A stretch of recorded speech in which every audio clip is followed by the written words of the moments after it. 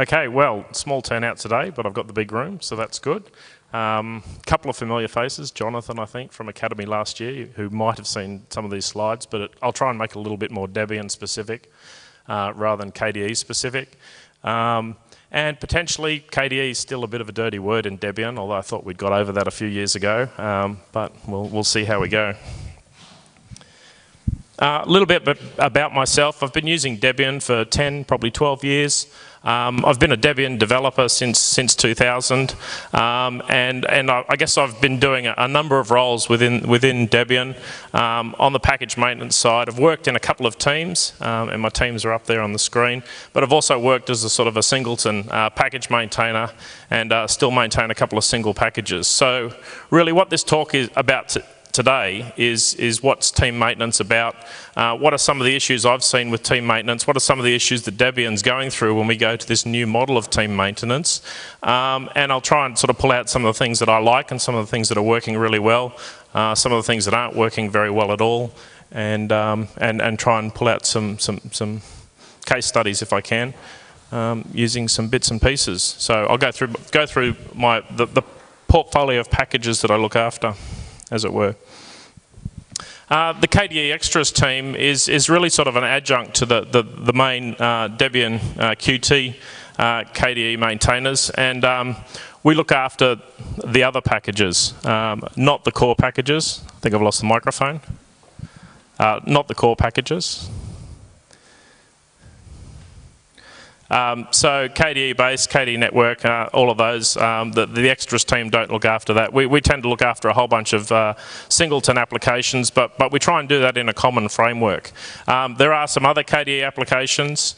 Amarok works sort of outside the Alioth teams, and then some other packages like Gwenview are just maintained by singleton package maintainers. And I guess we're all adopting slightly different approaches.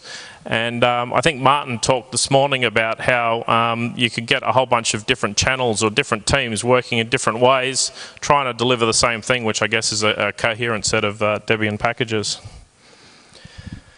Popcorn, and these are the packages which we're currently looking after in the KDE Extras team. I updated this slide from Academy, and the Popcorn numbers have sort of jumped by 2 or 3, in sometimes 5 from where they were 6 months ago.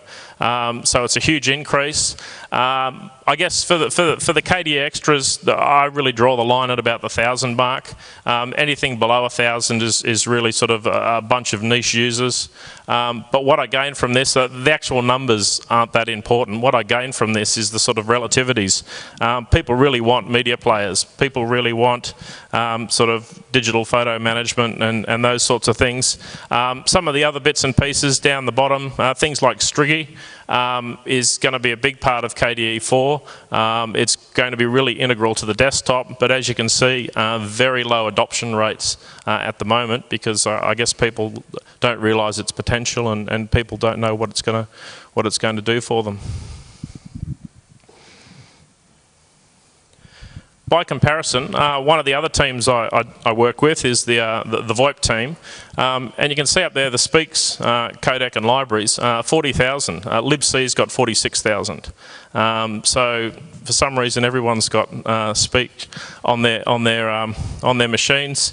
Down to Port Audio, PWLib, and Opal, which are really the sort of the H323 stuff, up in the sort of the 28, 30,000, and you can see, in comparison to the KDE Extras, where we think 3,000 for Popcorn is a good number, in one of the other teams I'm dealing with, 40,000 is a good number, and I guess it does lend itself to a different style of maintenance and a different style of package maintenance. You get something wrong with speaks, and you're going to get 40,000 people turning around and being very upset.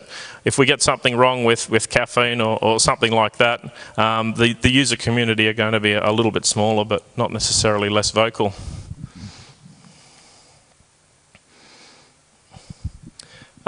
These are the members of the team, well, some of the members of the team. I went back through the commit logs for the last 2 months, and anybody who had done a commit for the last 2 months has got their name up there. Anna's over there in the corner. I think I met Mario the other night at the key signing, and he joined the team as of yesterday, I think. So There's a few people. Anyone else who's not up there, if I've left your name off, just yell. But the team is quite interesting, and I'll talk about it when I go through the individual packages, because not everyone up there is a Debian developer, and some of them are upstream, some of them are just people who work with Ubuntu, and I guess the bulk of them are Debian developers, and that actually I think adds to the strength of the packaging and ensures that we do have a consistent set of packages, and we're not just sort of totally Debian focused. We are getting inputs from other ways and other areas, and where we are working with upstream or we're working with Ubuntu, I think we get a better product as a result. We've got a README in the top of a SVN tree, and really that's trying to document some ways of working and the way that we think the KDE Extras team should be working as a team.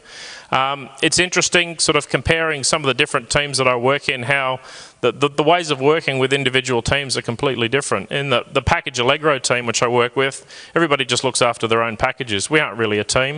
In fact, the only thing we've got in common is we use a common SVN area. In the KDE Extras team, we have tried to document a common way of contacts, a common set of IRC channels, a common set of mailing lists. We have tried to adopt a common SVN layout, and that's been working reasonably well. A common way of working through SVN build package and commits. And I'll admit, when I first transferred across to sort of Alioth and trying to use things like SVN build package, it was a complete and utter nightmare. It's not intuitive. There wasn't a lot of documentation around at the time, and it really took a fair bit of effort to work out what's going on. How are you supposed to edit patches when you're not working in an export tree and all sorts of stuff like that. And it was a real effort to transfer over. But I think once the effort has been made and we've all transferred over to a common way of working, the benefits and the strengths of team working have really come out. And we can have more than one person working on the same package at the same time, which is really good. However, and it came up in the security discussion a couple of days ago, team maintenance isn't the answer to all ills. Certainly we get a lot of security bug reports and CVEs from the security team, mainly on the VoIP side. And you'd think that being in a team with 10 or 20 people in the team that everybody would jump to and fix the issue straight away, but that's not really what happens. It's really the specialists who jump in. Versioning, we use a special distribution called Unreleased, and I'll talk a little bit about that in a moment. But one of the things we've got set up is a thing called buildserver.net, which is a bunch of build Ds, but it builds our current SVN archive across both the Debian releases and the Ubuntu releases, and that's actually been really quite powerful for both uncovering bugs, but also being able to provide different versions of packages, so people who want backported packages or want packages from other distributions can do it. And finally, we've got a mechanism in there for some automatic backport hooks.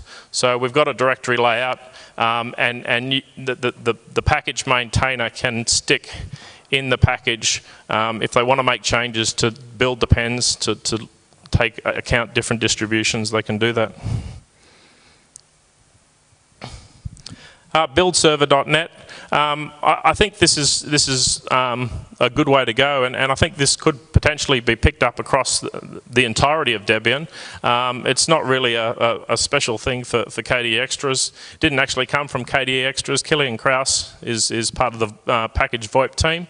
He is a Debian maintainer, and he basically built a build D, which builds both Debian and Ubuntu packages from the same SVN archive. The package, or I guess the releases up there, are a little bit dated on both the Debian and the Ubuntu sides, but that's currently where we're at. He needs to go in and update to pull Lenny and Gutsy and all those other bits and pieces.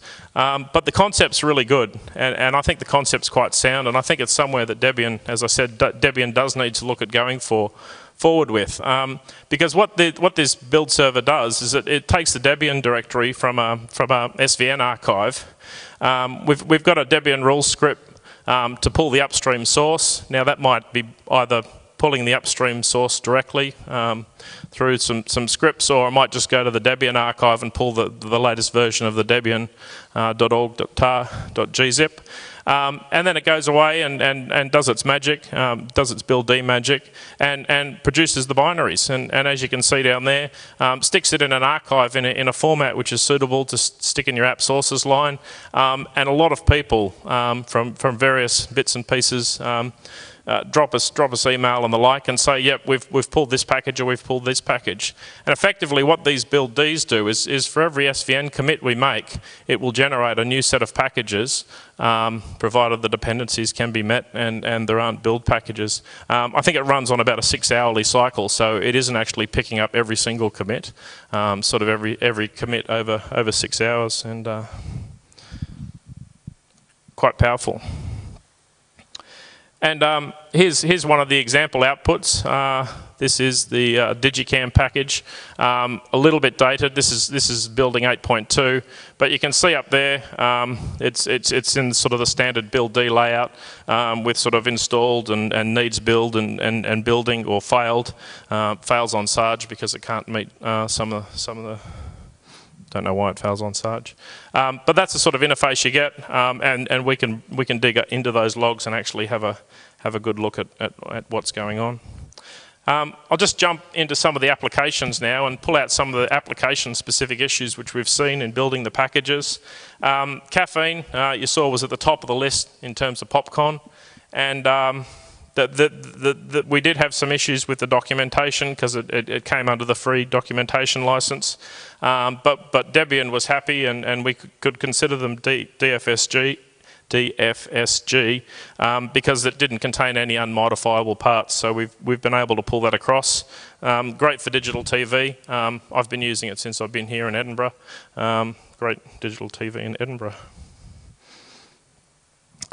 K-Media Player, or KM Player, was originally only available through Christian Maralat's Debian Multimedia Archive because it did use the non-free M Player.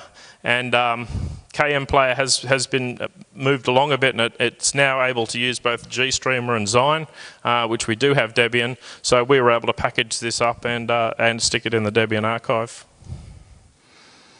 DigiCam, really good photo management, works probably equally as well outside of KDE as it does inside KDE.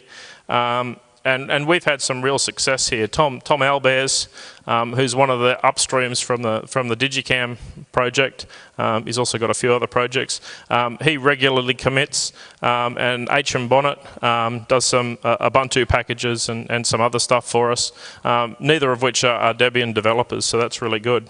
We've got 0.9.2 actually uploaded, the final, in experimental, due to some library dependencies and library transitions which are going through.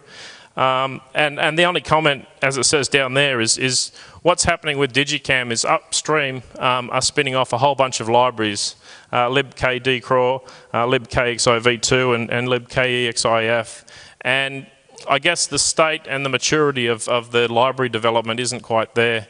And we are having issues and almost education issues with, okay, well, we'd like to get version symbols in the libraries. We'd like to make SO name changes at sensible points rather than every release of the application. And I think binary distributions like Debian and like Ubuntu probably see the impact of I guess, immature library maintainership more than people who are just building things from source, because we really do depend on it. But through guys like Tom and H.M., we've been working fairly successfully with upstream, and we're getting those libraries into a reasonable sort of state. Kyle. Again, the documentation with Kyle is under the FDL, but we didn't really have any issues because it doesn't contain any invariant sections, so we've got that in the archive. KIPI plugins. Again, we've got Tom Albers from Upstream who's working with us and regularly commits. We've been pulling patches from Upstream into ours. It does use some non-free components like MJPEG tools, which is a bit of a concern because we obviously don't ship it, but Debian Multimedia do. And the other good thing about KIPI plugins is it works across a whole bunch of KDE applications, not just Digicam. Twinkle. It's a voice over IP package, but we maintain it in the KDE Extras team, I think. Maybe not.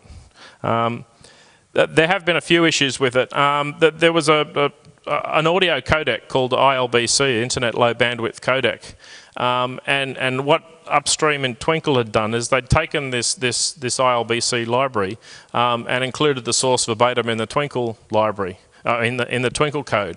And also doing a bit of a code audit across some of the other packages we had in the VoIP archive. Asterisk also included a copy of the ILBC source code, and OpenH323 included a copy of the ILBC source code, as well as a few others. Problem with that is the ILCB source code is non-free. There's all sorts of distribution issues with it. It's got a really bizarre license where you have to notify them whenever you want to use it or whenever you want to change it, which obviously fouls the Debian free software guidelines. We worked quite well with Twinkle and got ILCB removed, and he now has a build time option where if people do wish to use ILBC, then he's provided, or Upstream for Twinkle have provided a build time option where if you have the ILCB libraries installed on your system, Twinkle will recognise that. But that was quite a good case where working with Upstream, we got a good result.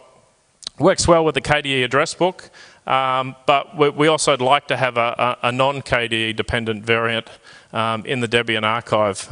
We're currently building this with CDBS. Ideally, I'd like to be able to just sort of run CDBS twice on the package, once with the address book integration in the configuration flag, and a second time without the address book dependencies and the configuration, and spit out two packages. Can't find a really straightforward way of doing this at the moment. Happy to take suggestions. Codeine, another media player. I quite like this. It has a very slick interface, as you can see up there. Not a whole bunch of buttons and toolbars and all that sort of stuff. Fairly small footprint. We have rebadged this or repackaged this as a .dfsg package, and that's because it has a really bizarre, redundant FDL doctor that doesn't have anything in it, but we can't ship that one directory with the one file in it. So we strip that one file, well, that single file out, and then we can ship it in Debian quite well. KIAX is another VoIP user interface. It only supports the IAX protocol. It doesn't support SIP. So its users are fairly specialized. Asterisk does support IAX, and a few commercial VoIP providers provide IAX. Again, this ILBC library was embedded in here, so we stripped it out, repackaged the Upstream tarball, made it DFSG, and George Danchov from where's he from? Bulgaria, did the original packaging. He's not a Debian maintainer, but he needed the Debian packages, so we worked with him. He's a member of our Alioth team, so he has commit rights, and works with us to keep this package up to date. So I'll just do a little bit of a talk about Debian QA. This is not a dissimilar slide to one I put up at Academy last year. I know there's been a little bit of a flame fest about who's in front and who's upstream, Ubuntu or ourselves. So for the packages we've been talking about, I've done a little bit of a comparison. and really there's not much in it at all. People are pretty neck and neck. The two reds up there, KM Player and DigiCam, I think Gutsy's sort of one release behind. But I'll give you an example. Asterisk, the top line up there, that 1.4.5 release I did while I was up here at DebConf, and you can see Gutsy's already got 1.4.5.1 Ubuntu 1. So the Ubuntu guys are pretty quick off the mark and pulling things across. The changes in yellow are really just sort of minor, I guess, point releases. There does seem to be a little bit of reformatting in terms of change logs, and Ubuntu are adding in some really minor sort of control file upstream maintainer lines or something like that. So it sort of seems as if each one's going to have a new sort of Ubuntu version on it, even if there isn't any substantive change to the source. I don't know if anyone else has experienced that.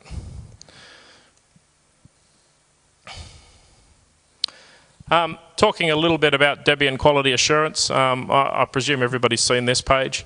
From my perspective, well, probably not the KDE Extras team, but probably this page for packages you're interested in or packages you look after. I really find this, and I think the team finds this quite invaluable, because it really is a good switchboard. It has access and links out to most of the places where you want to go, links to the BTS, links to the package tracking system, links to excuses and build D repositories and things like this. And I'd certainly say on a sort of a daily basis, I use this QA page to check up on the status of packages, work out what the to-do list is, and try and sort of work out where the effort needs to be placed. Having the popcon line in there is quite useful, because that helps focus the priorities as to which are high priorities and which aren't high priorities. So I think from an infrastructure perspective, this is a fantastic resource that Debian does provide. One of the things I would like to see in here is perhaps a little bit better integration with Ubuntu, for example. I mean, you go into the package tracking system and you can get all the Ubuntu packages for the relevant package.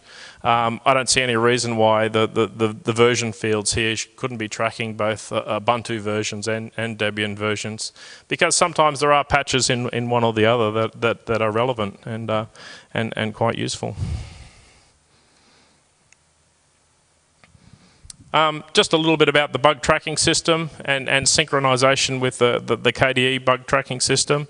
And really, what I'm talking about is the BTS link facility. And you can see up there, a few of our bugs are sort of forwarded upstream to the relevant KDE bug number or bug report. And like if you look at the second one down, caffeine, you can see there it's confirmed.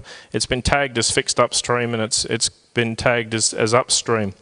And what the BTS link function does is it actually goes and has a look at upstream links, and when the upstream actually change the bug status, or the upstream bug status to fix, that then comes back and provides a user tag into the Debian BTS, so we get an indication that the bug has been fixed upstream, and potentially we can pull forward that change. That particular bug is actually a Zine bug, so we need to move that bug across to Zine. The system doesn't work as perfectly as it always should, because if upstream marks a bug as invalid or resolved, because it's outside of their scope, it'll just appear in the BTS as being fixed, even if it isn't fixed. So we've had some issues where bugs haven't been resolved as easily as they could.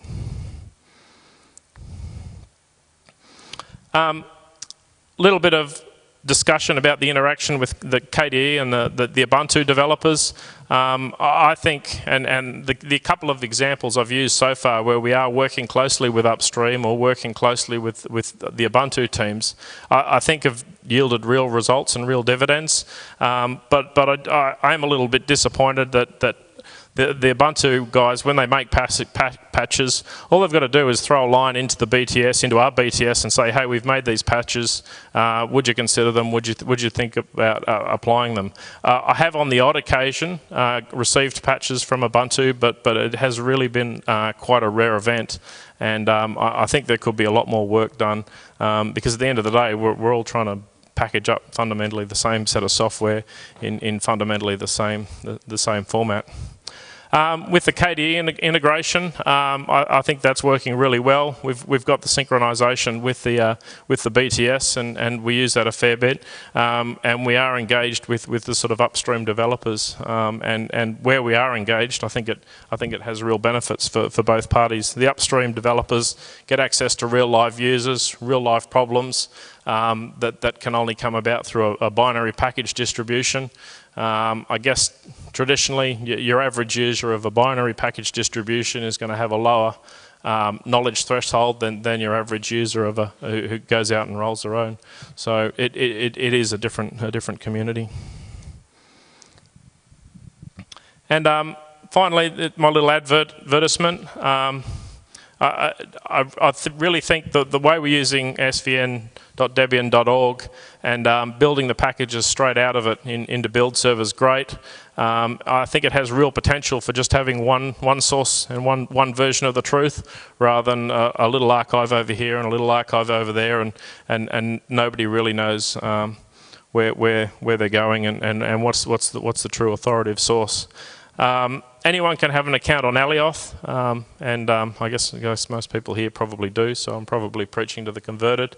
But again, a bit of a advertisement for the KDE Extras team to try and get some people, some other people who've got some interest, either Ubuntu users or upstream or whoever else. Come and talk to us, and if you can, I say if you can spell SVN and Debian rules, a bit tongue-in-cheek. But yeah, I think it's quite useful, and it's quite easy. If people know what they're talking about, then we're probably quite happy to give them access. So that's all I have to say. I guess I've galloped through it. Haven't been any questions throughout, so I'll open the floor if anyone does have any questions or any observations. I guess the other thing I should mention is we've got a BOF on, when's the BOF, Anna? Saturday? What time? 9? 9. It can't be 9. 9:50. 10. Yeah, something like that. 9:30. Yeah. 30 minutes past 9 on Saturday. Yeah. I won't actually be there. I'm heading off tomorrow. But some of the KDE core team are going to be there and have a little bit more of a cosy discussion rather than sort of standing up here and talking. Anyway, you have a question. Hi. I'm just wondering what sort of packages you want to take up into your team. Are you just pretty much taking up everything that looks like KDE, or are you strictly limiting yourself to what upstream KDE has in their extras? Yeah, no, it's not focused on just what upstream KDE considers to be their extras, although there is a upstream KDE extras archive, I guess. Really what we've tried to do with this is just sort of have a common area and a common way of working where people are building KDE or Qt dependent packages, because I guess there are similarities in how we interface with libraries and all that sort of stuff. But yeah, if you think you might be vaguely interested or fall into the sort of areas that we're working in. Well, I could unload a couple of packages onto you, I don't, but I sort of listened to you online downstairs. I might have sort of missed that, but what sort of assurances do you think you'll have that it's not just like another Java team where like people are just maintaining their own packages and having a big mailing list together, and it's really not a team anymore at the end? Because ultimately, I can't see like every developer being interested in all these packages. No, and I think that's a fair call too. I don't think every developer is interested in every package, but where there is a common repository, I think sort of dropping packages through or orphaning packages or just dropping them through to the QA team because the current maintainer doesn't want to maintain them. Something like the KDE Extras team could be quite a useful staging ground. I guess there are a few of us who are specifically interested in a few of the packages in there. But if sort of other packages, rather than dropping through to the QA team and being orphaned, are looking for a home and are going to be relatively straightforward to maintain, and if they are KDE packages, then fundamentally we should understand sort of how they work and how the build cycle works, then that could actually be quite a useful team or quite a useful place to to drop them into. I guess one of the things that we are going to be seeing over the next little while is there will be some packages transitioning. This is upstream with KDE. There will be some packages or some applications transitioning from sort of standalone applications into the KDE core. Striggy, for example, I think is going to be one that's definitely going to come out with KDE 4. Is that true? Yep. And DigiCam, there's been a lot of talk upstream about whether DigiCam should move into the graphics archive, and I think the DigiCam guys have decided to keep themselves on a separate release cycle. But I could envisage where packages might move into the KDE core and might move out of the KDE core. I guess it sort of depends on popularity more than anything else. That's sort of the other issue that came to my mind. Why did you think you had to make one KDE Extras team and not just sort of use the KDE team as it is?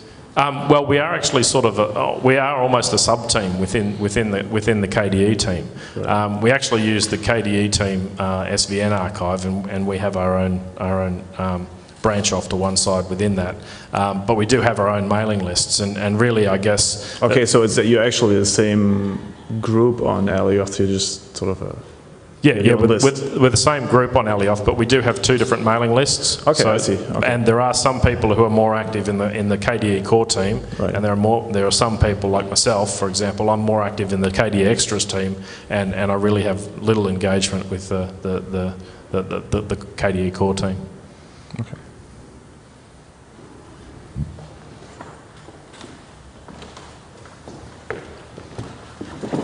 Hello. Your comments about Ubuntu are not unfair at all. They're pretty accurate, I suspect. I make Kubuntu for anybody who doesn't know. And although I try to send patches upstream, I'm not. Firstly, I sometimes forget about it just because I'm a bit useless that way. And secondly, I'm not quite sure what the best format is for sending patches upstream. And as for well, having a diff in general, obviously the whole of Ubuntu is interested in having as small a diff as possible from Debian in every way. Most of those are caused by us packaging things slightly before or at exactly the same time as Debian, and it's kind of hard to avoid that. For example, with Amarok, I don't know, is Amarok done by your team? No, Amarok's, and I did have Amarok up as an earlier one. It's not maintained by the core Debian KDE team, and it's not maintained by the KDE Extras team. Anna is part of but it is maintained by KDE people. But I think it's using Bazaar on a people.debian.org account. And I mean, the whole point, and it's been, I guess, a bit of a recurring theme through DebConf is we've got a whole bunch of teams, and all the teams are using slightly different methods of achieving the same thing. And I think that's one of the things I really admire about Ubuntu is because it has been set up sort of mid-cycle and hasn't grown up over the 10 or 15 years that Debian's grown up, Ubuntu has been able to sort of implement a standard process and a standard workflow across the team. Yeah. So that example of Amarok, I just uploaded it from downstairs, but because it's just been released, probably while you've been talking, and it's hard to be able to coordinate that with Debian because we both, well, in Ubuntu we certainly want to be the first with every package that's out, and Debian packages may or may not want to do that, but it's hard to coordinate things while you're both racing towards the same deadline of it's going to be released in this hour and we want to have packages available for this hour. And a lot of the smaller diffs of the packages, you said the Ubuntu packages have a very tiny diff. What often causes that is we need a patch for Rosetta support, which is the web translation thingy on Launchpad. And that needs a small patch for every KDE package. There's probably a number of packages that if that patch was taken upstream by Debian wouldn't have to have any diff at all anymore. But I'm very reluctant to say to Debian, please take this Ubuntu specific patch, because I think, I'd worry that there would be a backlash if I started sending up patches requesting Debian to take patches which are only for us. That particular case case would actually not exist. Sorry, that particular case would actually not exist if those packages were using CDBS, right? Which I understand was due. It's a patch to the code, so to the source code of the KDE package. Oh, it's actually in the source code. Okay, then I must be confusing that with the language pack support, I think. Language pack was another one I was going to Okay, mention. that's different then. Okay, then. One of the things that I guess possibly Debian and Ubuntu could explore would be to have a common repository, a common version control system for where we both keep our Debian directories. And if we want to create an Ubuntu branch and a Debian branch, I mean, do you think that would be workable? If say you, and I know the Ubuntu model's a bit different because you're not necessarily the one person who's uploading Amarok, but if you had commit rights to the Debian Amarok archive, and then you could work together as an Ubuntu and a Debian team, and if one releases ahead of the other, you could branch or fork, but then merge back at the end of the process seems to be what would be useful. I don't know. Yeah, that's possible. There's a couple of issues with that. Mostly in Ubuntu, in general, we only like to use BZR, and me in specific, because I'm an employee of Canonical, I can only use BZR because Canonical puts in a lot of money into that, and if I go around using other revision control systems, then they get very upset. And also, Subversion isn't very good at doing branching and merging stuff, so I would be reluctant to do it anyway with Subversion just because it's not that good for it. So if Debian moved to BZR, and it's interesting that Amarok is in BZR, I didn't know that, I'll take a look at that. That certainly becomes a lot easier. Of course, I'm very reluctant to say to Debian that you must move to BZR just for the sake of Ubuntu. I think that might get quite a lot of backlash too. Yeah, the other patch that I don't really understand is like this one up here, where you change it from you change the maintainer to a sort of a maintainer and an XSBC original maintainer. That is done because Debian requests it for all Ubuntu packages. Oh, okay. So packages which are synced from Debian will have that automatically done by our build daemons, but if there's any slight diff, then we have to make that change manually, because Debian said, "Can you please not have?" Okay, so if there weren't the other little diffs that were in this package, it wouldn't get that wouldn't be necessary. Maintainer field change. Okay, well that's or it would happen automatically. It wouldn't be an issue anyway. And we also have a slightly different packaging style for build prep patches. Debian puts in these large libtoolizing automate patches for updating the KDE auto tools files into whatever Debian happens to be using. And I, just for simplicity, on behalf of the packager, don't tend to bother making those into patches and just have them directly in the .diff.gz. And I must admit, I find the whole build prep voodoo. That will go away in KDE4. Yeah, really quite confusing and difficult to implement. So, yeah. And what was the other similar thing? Oh yes, Debian tends to take branch patches of the main KDE core packages, which I tend not to do just because if it does introduce bugs, then KDE developers get annoyed that we're not releasing standard KDE releases. I mean, I know the cases where we've pulled we've pulled patches from upstream, it has been to fix specific bugs. And I guess there is always the issue that whilst it's fixed one bug, it may reintroduce something. I don't know if the core KDE team pull much from upstream. Core KDE tends to just do a whole branch pull for uploading KDE packages, yes. Sure. We can talk about it on Saturday more anyway. Okay, well, we're at the 5-minute window, so if there aren't any further questions, it might be time to close up. Thank you for coming along.